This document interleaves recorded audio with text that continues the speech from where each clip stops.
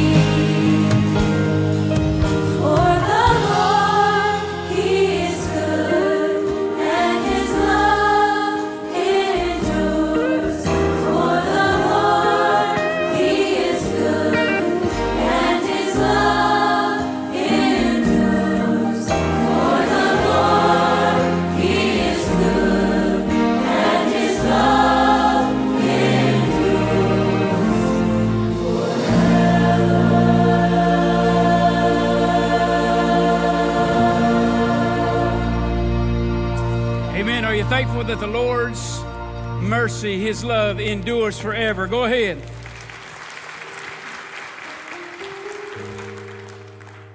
Jeremy referenced that Psalm 100. That's what they just sang. It says, make a joyful noise unto the Lord, all ye lands. Serve the Lord with gladness. Come into His presence with singing. Know you that the Lord, He is God. And it is He that has made us and not we ourselves. For we are His people, the sheep of His pasture. Amen. So we enter into His gates with thanksgiving, into His courts with praise. Be thankful unto Him and bless His name. Why? For the Lord is good, and His mercy is everlasting, and His truth endures to all generations. That's just what the Word says, amen? We serve a good God this morning. If you're thankful to be in the house of God this morning, just say amen.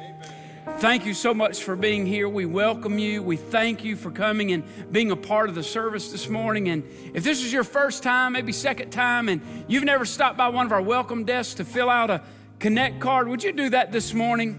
You can also stop by our Next Steps. We can get some information from you there, but we've just got a small gift as a token of appreciation for you coming and worshiping with us here at Mount Pisgah today. Let me also welcome those of you that are watching via the live stream.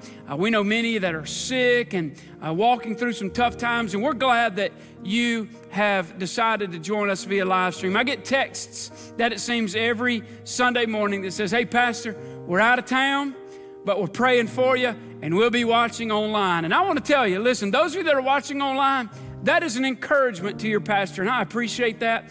And then those of you that are sitting inside the worship center this morning, what a great encouragement it is to see almost a full worship center on a Sunday morning that's negative 35 degrees outside. And I'm glad you braved the cold and came. Amen. Thank you for being here. I also want to offer just a word of thanks. None of you would ever know this, but yesterday afternoon at about 3 or 4 o'clock, the main water line that comes from out of Highway 88 into our building busted. And when I say the main water line busted, I'm talking about the main water line that was putting out some significant water.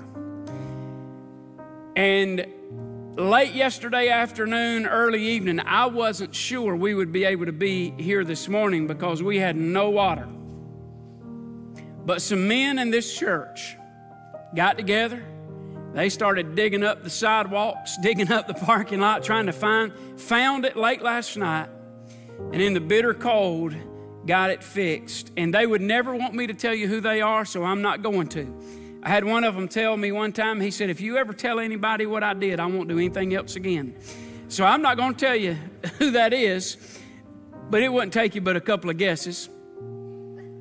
But thank you to a church that just dropped everything, and guys in this church that just dropped everything to make sure we could be here this morning and have service together. Amen. I am so grateful for people with a servant's heart. Let me mention just a couple of quick announcements. Women's ministry kickoff today at 4:30. So if you are a woman, we don't have anybody here transitioning. You know if you're a woman or not. If you're visiting, I'm sorry. I'm just kind of 4:30 today in the well. Great time of fellowship with some other ladies. You've been here for a little while and you haven't got a chance to meet some of the other ladies. Please come out today at 4:30 and hear some of our vision for our women's ministry in the days ahead. And then Thursday, you guys will be starting the Elijah Bible study. And that will begin on Thursday. There's a session at 10:30 and a session also at 6:30. And we're looking forward to doing that. And we look forward to seeing you this afternoon. This coming Tuesday at 10:30, our Prime Timers Bible study is still going on. This will be our last week, so you come out at 10:30, and then we'll have a meal together after that. This weekend, men, Johnny Hunt Men's Conference. It's a great time. I plan to go, and I hope you do as well. You can see Hayden right after the service or you can go on Realm and sign up, but we'll be going to that this weekend. And then next Sunday morning, I'm excited about next Sunday morning. Dr. Jerry Vines is going to be here preaching the morning service at Mount Pisgah next Sunday. You say, who is Dr. Jerry Vines? He was the pastor at Jacksonville Baptist Church for a long, long time. Probably had the best pastors conference for years and years and years and years. And if you're in a grow group, how many of you are in a grow group? He's the author of the grow group book that you are using right now. And so a wonderful expositor of the word.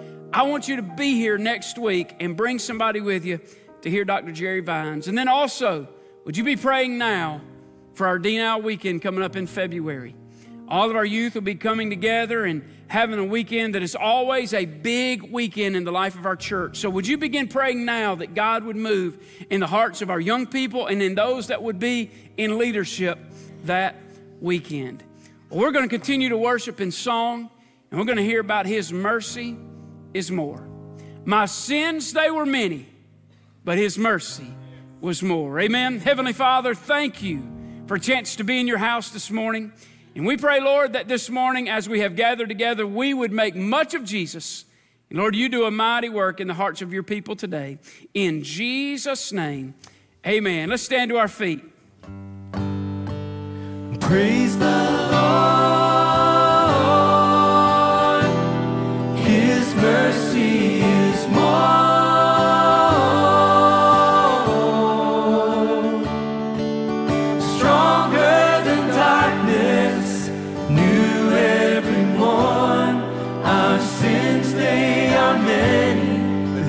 Mercy is more.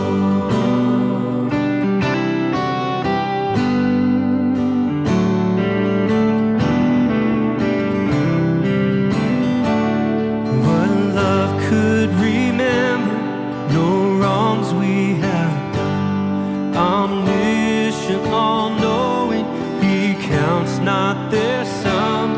Thrown into a sea without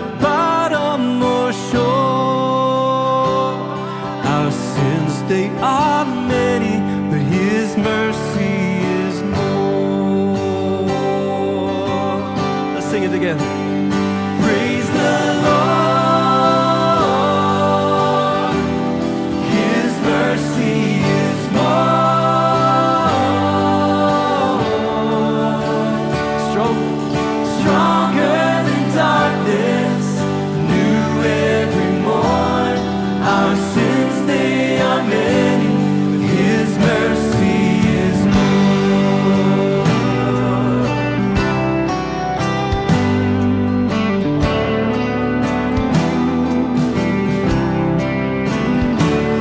What patience would wait as we constantly roam? What Father so tender is calling us home?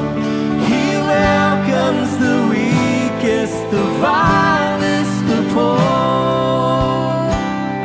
Our sins, they are many, but His mercy is more. Praise the Lord. His mercy is more.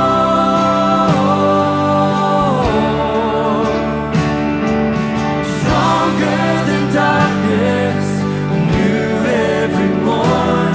Our sins, they are many, but His mercy is more.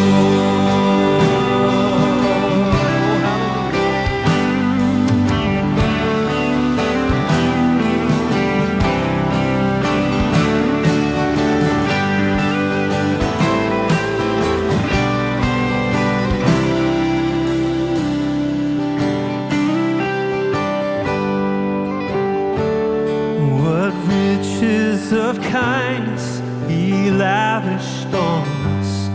His blood was the payment, His life was the cost. We stood 'neath the debt we could never afford.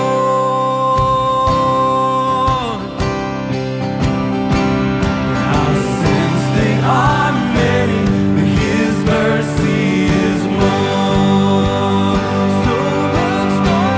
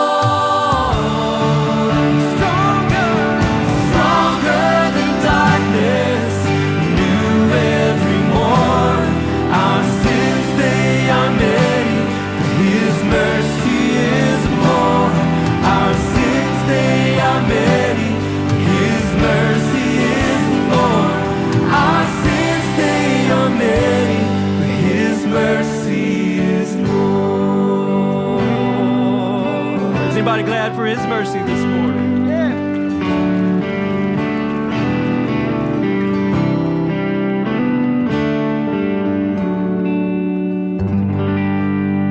Lord, we do thank you for the mercy that we've been shown. Such amazing grace. And we bless your name this morning. Forever we'll praise you. The moon and stars, they wept. The morning sun was dead. The Savior of the world was fallen. His body on the cross, His blood poured out for us, the weight of every curse upon Him.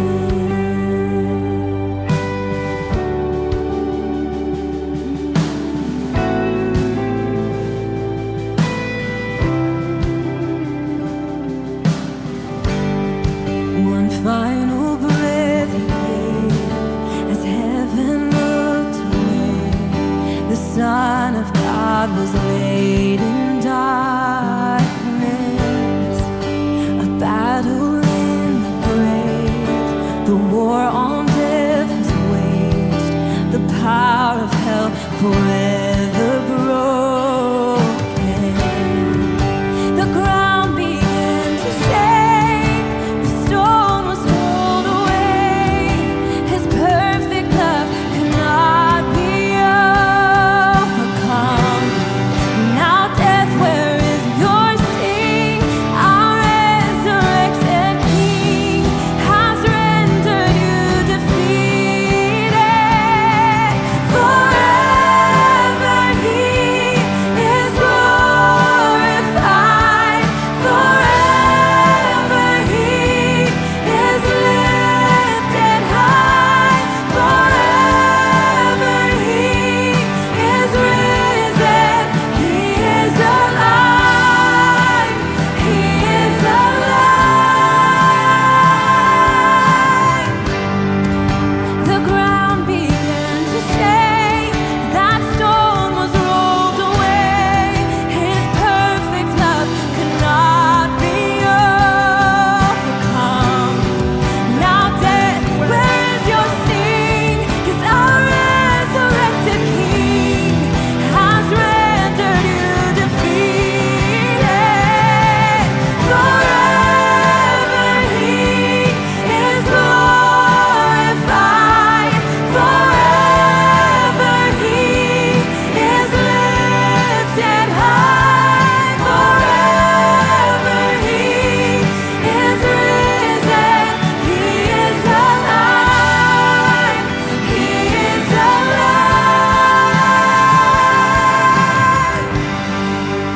We sing hallelujah. We sing hallelujah. We sing hallelujah. The Lamb has overcome. Sing this out, church. We sing hallelujah. We sing hallelujah. We sing hallelujah. 'Cause our Lamb has overcome. We sing hallelujah. We sing hallelujah. We sing hallelujah. The Lamb has overcome. We sing hallelujah. We sing hallelujah. We sing hallelujah. The Lamb has overcome. Forever He is glorified. Forever He is lifted high. Forever He is risen. He is alive. He is alive.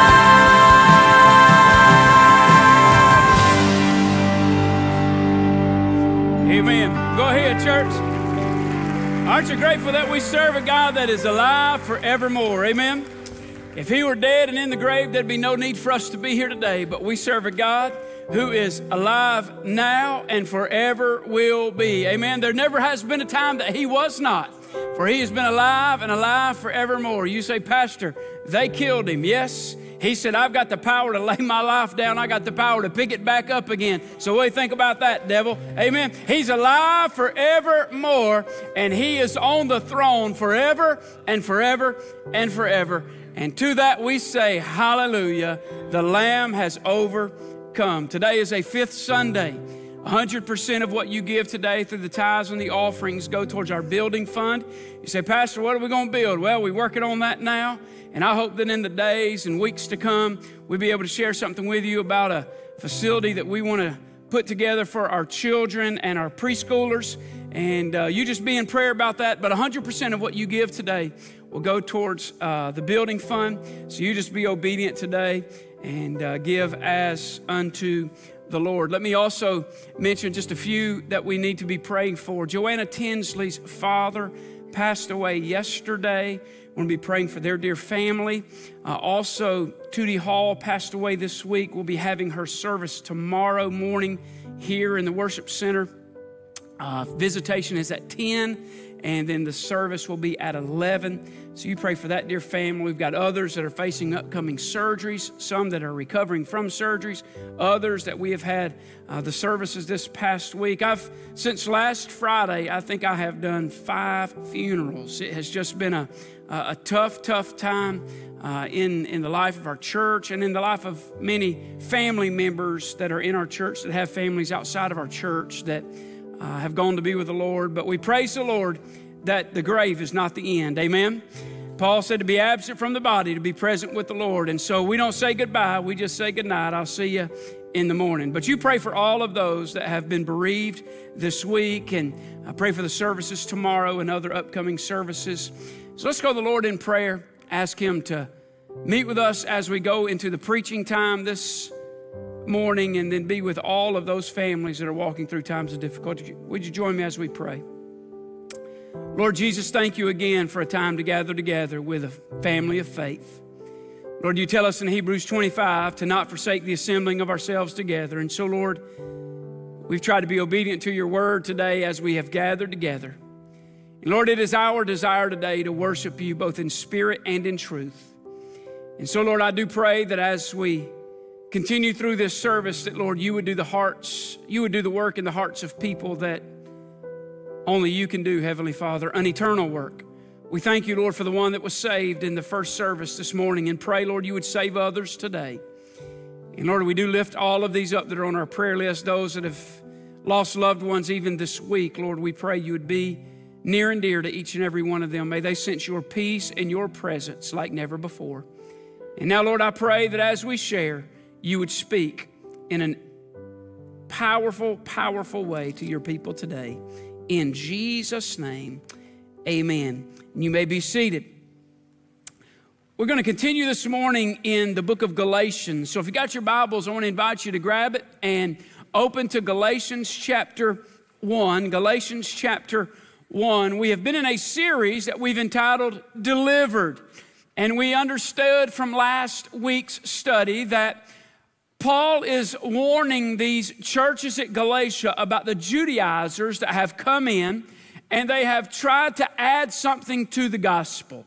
The Judaizers have told these young believers that they need to observe the Levitical law, that they need to be circumcised, they need to observe a kosher diet, and they've added things to the law. And Paul is writing a letter to these Galatians to clear up a few items of misunderstanding. And Paul is going to be very clear in his message. And so as we walk through this morning, we saw last week that Paul, first of all, established his credibility. He said, I'm an apostle. And remember, we said an apostle was one that had seen Jesus and then was also sent by Jesus. And so we saw Paul establishing his apostleship because they were attacking the man to try to discredit his message. The Judaizers also knew what they were up to. They knew they were distorting the gospel, and they probably did it with good intentions, just unknowingly were adding to the gospel, and they didn't want Paul to straighten things out, so they began to attack his character, trying to attack his message, but we saw last week Paul established his credibility, and then he expressed his convictions. Really, in the first few verses of Galatians, he begins to give them the good, glorious gospel when he says that Jesus gave himself for our sins that he might deliver us from this present world according to the will of God. And so Paul, after he establishes his credibility and then expresses his convictions, he explodes in celebration. And Paul began to think about how saved he was, and it caused him to break out in doxology and begin to sing. Normally in Paul's letter, right after that first introduction, he would go into, I'm praying for you, we're praying for you, we're praying for you. But Paul skips that. And he's going to get to the meat of the matter very quickly in this letter. He wants to deal with these Judaizers that have come in and caused these Gentile believers to begin to embrace something other than the true gospel. They were adding to grace. So Paul's going to correct this error. And he's going to establish that there is only one gospel. And I want to preach on this subject this morning, prone to wander. Prone to wander. It is easy for us sometimes to allow the culture to cause us to soften our message or to soften our positions. And this morning, I want us to walk through this as Paul does with this letter to the Galatians, and telling them that there is no other gospel, so don't wander away from the one true gospel. So let's stand together and let's read Galatians chapter 1, beginning in verse 6. If you're there, would you say amen? Paul says this, I marvel that you are so soon removed from him that called you into the grace of Christ unto another gospel, which is not another, but there would be some that trouble you and would pervert the gospel of Christ. But though we or an angel from heaven preach any other gospel unto you than that which we have preached unto you, let him be accursed. As we said before, say I now again. Paul said, look, I've already said it once, but I'm going to say it again. If any man preach any other gospel unto you than that ye have received, let him be accursed. For do I now persuade men or God? Or do I seek to please men? For if I yet pleased men, I should not be the servant of Christ. Heavenly Father, I pray now as we walk through these verses that Holy Spirit, you would be our teacher. And God, I pray that there would be conviction. And Lord, we would be quick to answer your call today. And Lord, I pray one more time for that touch that turns a mere mortal man into a messenger of the Almighty. In Jesus' name, amen. You may be seated. We must be careful today not to allow the culture to define what the gospel is for us. You see, the culture believes that our message is too narrow. The culture believes that we are not inclusive enough. So you and I, as blood-bought, born-again believers, cannot and should not be swayed by the culture on such an important topic as the one true gospel. Tim Keller wrote a book, and in this book, he began to interview some folks about the one true gospel. And this will give you some idea of where our culture is on the Word of God. You and I sitting inside this worship center this morning, it is not a surprise to you when I say to you, there is only one gospel and there is only one way to heaven, and that is through the blood shed of Jesus Christ on the cross of Calvary, and there is no other way. That is not surprising to you that are sitting inside of a Baptist church, but to most of this country and most of the world, they don't believe the way is that narrow. And so what we must do, according to chapter 5 here in Galatians in verse 1, is we must stand fast on the truth of the gospel of Jesus Christ and not allow culture to sway us and soften our positions.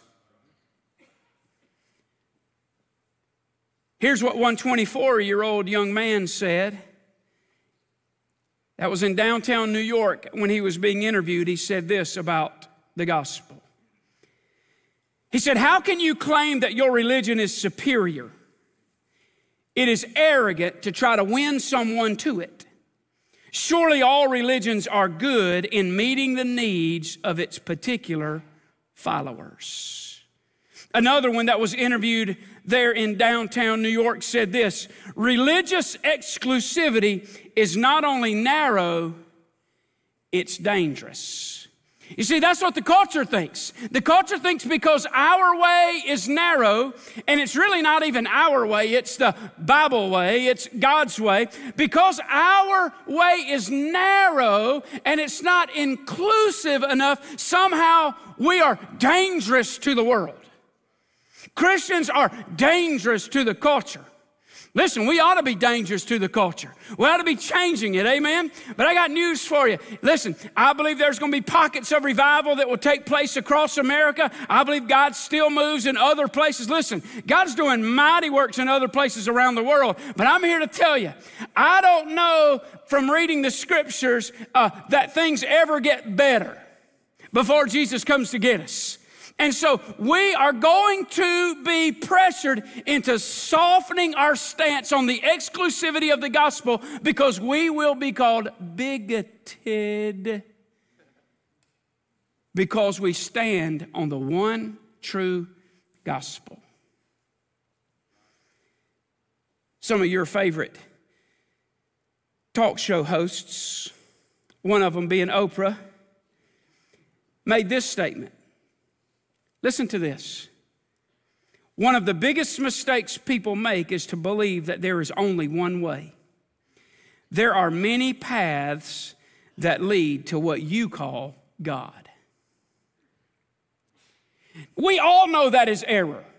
Everybody in here should know. Listen, if you don't know that is error, my plea to you today is you need to know the one true God. Because all roads do not lead to heaven. Joel Osteen made this statement.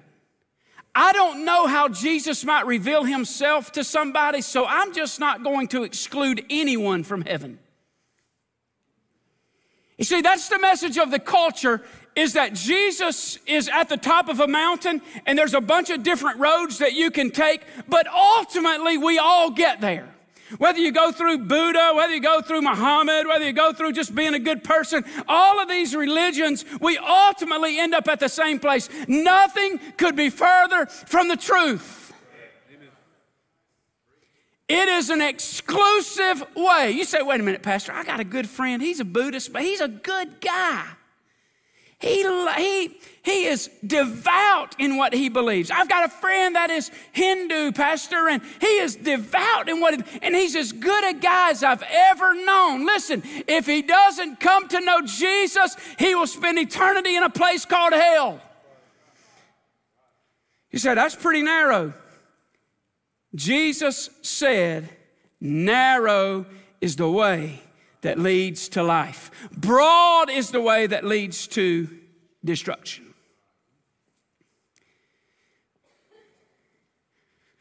Jesus also made this statement. As it was in the days of Noah, so shall it be in the days of the coming of the Son of Man. Stay with me here. How many ways were there to get in the ark? And it was through the door. Jesus said what? I am the door. Ain't but one way to avoid destruction, and that's through the door. But Pastor, that's a pretty exclusive way. I mean, it's just not inclusive enough. Some people ought to be able to crawl through the windows. Oh no, you go through the door. as it was in the days of Noah. Now, stay with me. How many people were saved from destruction in Noah's day? 8. If you go to Answers in Genesis and begin to study what was going on in that time, a conservative estimate of the population of the earth in Noah's day, conservative estimate, 750 million people. Some have estimated as many as 4 billion. 8. They tell us the population of the United States is 330 million. I don't know how they know that because they're coming in here by the droves every day. I don't know how they know that. I just thought I'd capture your attention right there. I knew some of you just needed that icebreaker. 330 million people in the U.S.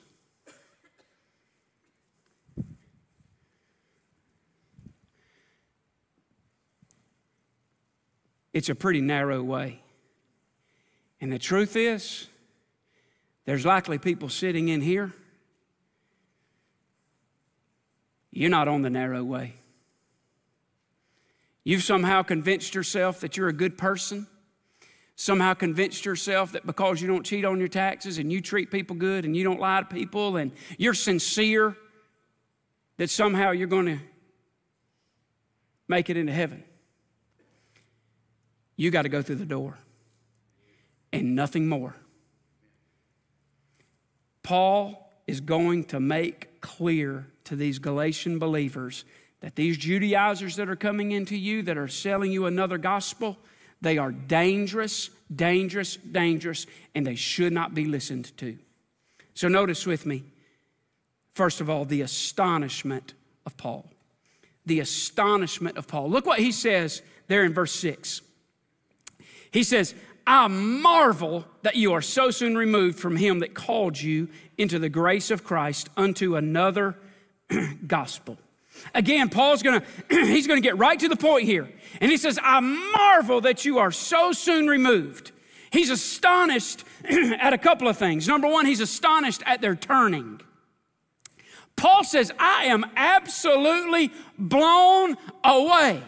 I am absolutely bewildered. I am amazed that you have already turned to another gospel, which is no gospel at all. I am amazed that after all of the teaching that I gave you, that you have now begun to listen to the teaching of these false teachers, these Judaizers that would add something to grace. I am absolutely blown away. Recently, talked with a pastor friend of mine. Young couple in his church, been there just a short while, been saved, man, and they've been pouring into them. Well, they got a knock on their door one afternoon. It was a couple of Jehovah's Witnesses. After about 4 weeks, this young couple who had gotten saved and gotten inside of a Bible-believing church were easily influenced by some Jehovah's Witnesses, and now they feel like they need to be down at the temple. And the pastor said, I was absolutely astonished at that. You see, if you don't know what you believe and why you believe it and have some scripture to go with it, you can easily be influenced by the culture and by false teachers. And Paul said, I am absolutely blown away. Astonished at their turning. He's also astonished at their timing. Look what he says. I marvel that you are what? So soon removed. Man, it didn't take y'all long. It's almost as if Paul had just left. And he says, I haven't been gone that long. And here you are already embracing false teaching. The Judaizers, man, their message of works is beginning to be embraced by these believers. And Paul says, how'd that happen so fast? You say, listen, Pastor, I'll be honest with you. With me, it would never happen that fast. No way. How many of you have ever been to the doctor? Well, I can't say that. I was about to say this hadn't happened to me, but it kind of has. You've been to the doctor, and he says, Your cholesterol's up a little bit. Your triglycerides are a little high. Blood pressure, it's creeping on up there. And you're about 25 pounds overweight. And it's time you do something or you headed for trouble. When the doctor says that to you, Bro Jordan, you old skinny thing, you don't know what I'm talking about. In your mind, you begin preparing yourself for a life change, right? And you're thinking, man, I'm gonna eat some salad. I'm gonna drink water. And man, you're trying to motivate yourself, right? Because you're right there. He's just told you that you need to get it together. You walk out to your car, man, and you're pumping yourself up, man. Please tell me I'm not the only person that talks to yourself, right? You're pumping yourself up, right? Man, I'm gonna jog in the morning. I'm gonna join the Y. I'm gonna eat salads with light dressing. You just left the doctor's office. It's about lunchtime. So you find yourself in the Chick-fil-A drive-thru. And you plan to get a kale crunch salad, right? With the almonds and all that, right? And you pull up and they say, hey, welcome to Chick-fil-A. Can I scan your app? What would you have? You know, their chicken is not that bad. So I'll just have a regular Chick-fil-A sandwich. Do you want the combo? Yeah. What would you like to drink with that? Coke. Sweet tea. You just left the doctor's office. And you had all of these visions of grandeur of that six-pack you were going to have in just, listen, guys, we think we can get a six-pack in what? 4 days, right? We eat salad for 4 days and we think we're supposed to be, right? It should be that way, but it's just not. You just left the doctor's office and you're eating a jumbo chili cheeseburger. How did it happen so fast? That's what Paul is saying here. How did this happen? I just left you and you've begun to embrace this false teaching of these Judaizers. They've been taught by likely the greatest teacher to ever teach outside of Jesus. And yet they're finding themselves being pulled toward error. Listen to me. If you listen to the wrong teachers on television, if you listen to the wrong teachers in preaching, you can be pulled away from the truth. Listen to me. Be careful who you listen to. Doesn't take but a single drop of poison in a glass of water to kill you. Rat poison is more than 99% grain, less than 1% poison, and yet it kills. Paul was astonished at their turning. He was astonished at their timing. He was astonished at their trouble. Look at verse 7. He says, there's some that trouble you. And I've already touched on this, but Paul says, listen, these false teachers are going to cause you trouble. When you begin to embrace some of their false teaching, you're going to find yourselves in trouble. When you embrace the teaching that Jesus broke the law for you, you're going to find yourself in trouble. You say, Pastor, somebody preaches that. Oh yeah, come right out of Charlotte. See, people get nervous when you begin to call out false teachers because they think, oh my gosh, preacher, you shouldn't do that. Well, listen, what kind of a shepherd would I be if I didn't warn you of the poison that's out there? He's astonished, Paul is. Man, these false teachers are disturbing these believers and they're distorting the truth of the gospel. There's the astonishment of Paul, but then there's the admonition of Paul. In verses 8 and 9, he talks about, first of all, the source of this false teaching. Paul's got a message to anybody that would pervert the gospel. Listen to what he says. He says, but though we or an angel from heaven preach any other gospel unto you than that which we have preached unto you, let him be accursed. Paul is going to an extreme here to make his point. He said, listen, if I come back to you, or if an angel from heaven even comes to you and preaches something other than the gospel, let them be accursed. Regardless of their credentials, regardless of the credentials of the messenger, if they change the message of the gospel and their teaching does not square with God-giving teaching, it is not of God. MacArthur said it this way: truth outranks the credentials of any teacher or preacher. Jack Andrews, a friend of mine that wrote a wonderful, wonderful series of sermons on Galatians, said this: the criteria for accepting the message is not the credentials that they possess, but the content of their preaching.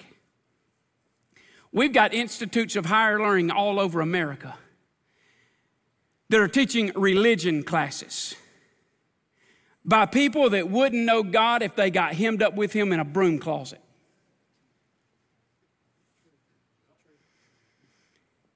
You say, Pastor, that's happening in institutes of higher learning every day. You say, Pastor, how do you know that? Because my child was in one of the classes that completely distorted the gospel of Jesus Christ because he wanted to make it more inclusive. You say, where's that at? Furman University. You say, you shouldn't call them out. I hope the president calls me. I hope they do. See, some people, y'all get nervous about that, I know.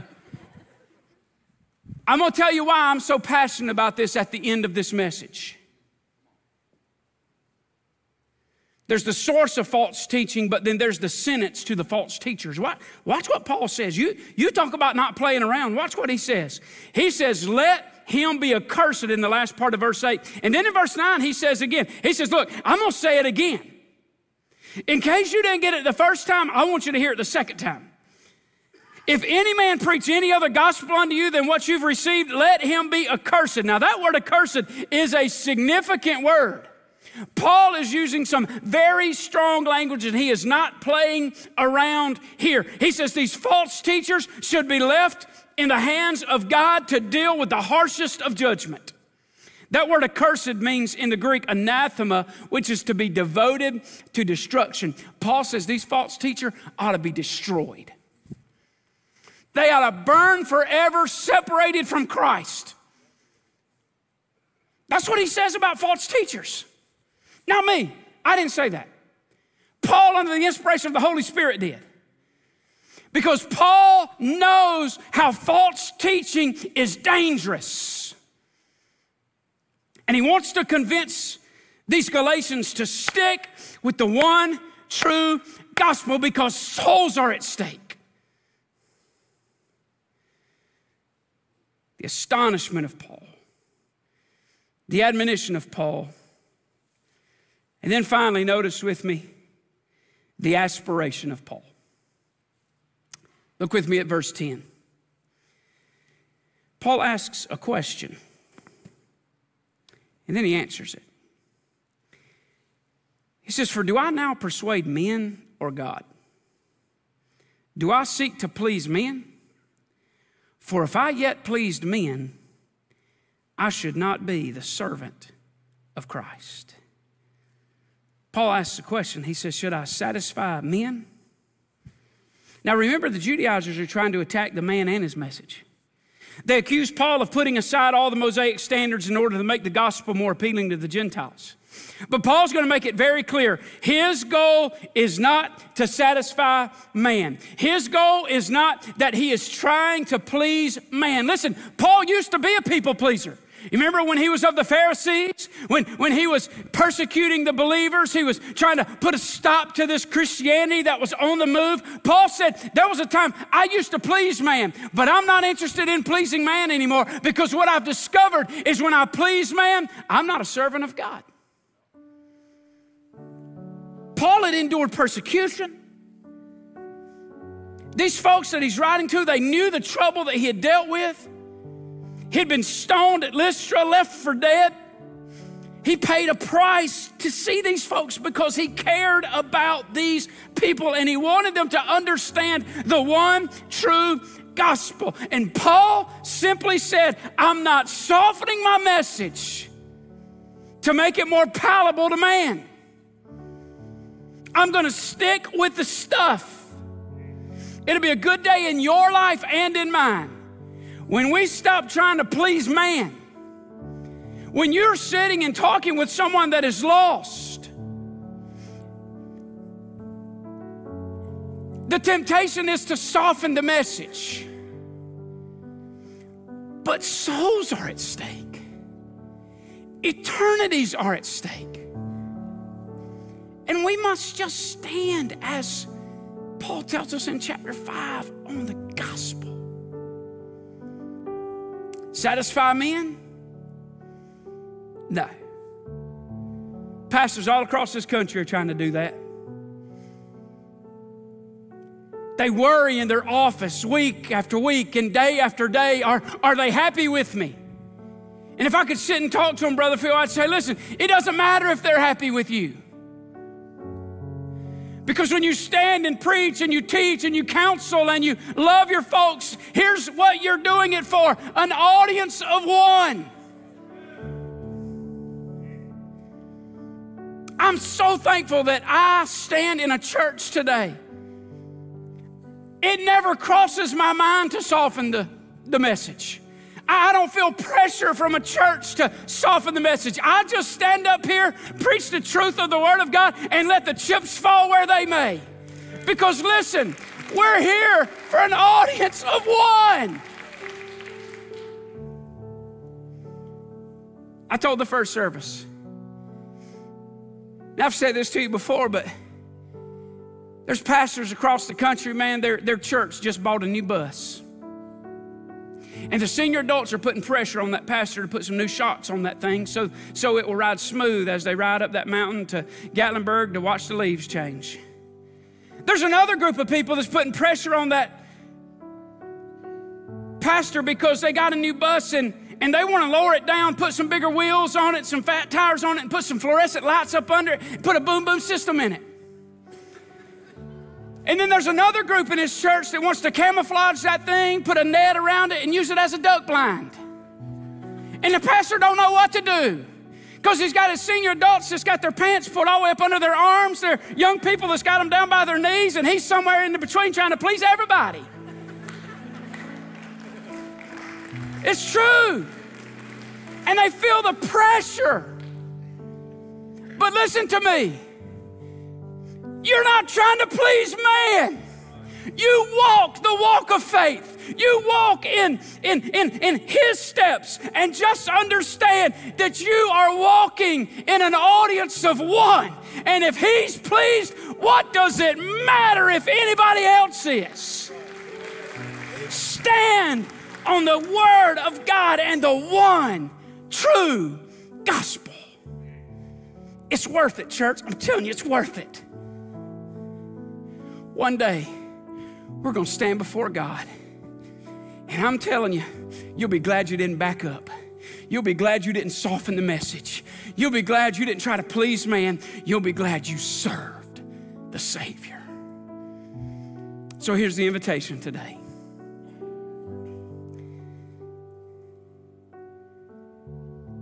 Are you saved by God's amazing grace? Have you experienced the pardon and forgiveness that comes with a new relationship with Jesus Christ? You see, if you're here today and you don't know Jesus Christ as Lord and Savior of your life, here's what I want you to hear more than anything else. Jesus loves you. And because of your sin, you've been separated from a holy God. And you can't reconcile that. Jesus came to reconcile that. And he did it on the cross of Calvary by dying a death that he didn't deserve to die and taking our place. And he says, I love you, and through repentance and faith, you can come into relationship with me, bridge that gap, and know for sure that heaven would be your final destination. So across this worship center today, here's the question. I'm not asking the person beside you, behind you, in front of you. I'm asking this question. If death knocked on your door today, do you know where your eternity would be? There's only one way. It's a narrow way. And it's through the door. And His name is Jesus. You say, Pastor, I'm here, man. That's me. You're talking right to me, Pastor. I don't know my eternity. What's next? That's me. In just a moment, we're going to stand to our feet. And when we do, I want you to just walk down the front, just like that young lady did in the first service. Put your hand in mine and say, Pastor, I need to be saved. We'll take the Word of God, show you how you can leave today knowing heaven is your final home. Secondly, how about we get in an altar today and say, Lord, give me the boldness to share the good news of Jesus Christ with those that need to hear. Help me not to allow culture to soften my message. Help me not to give in to what others would have me to say, but Lord, help me to be the true servant of You and give me boldness to stand.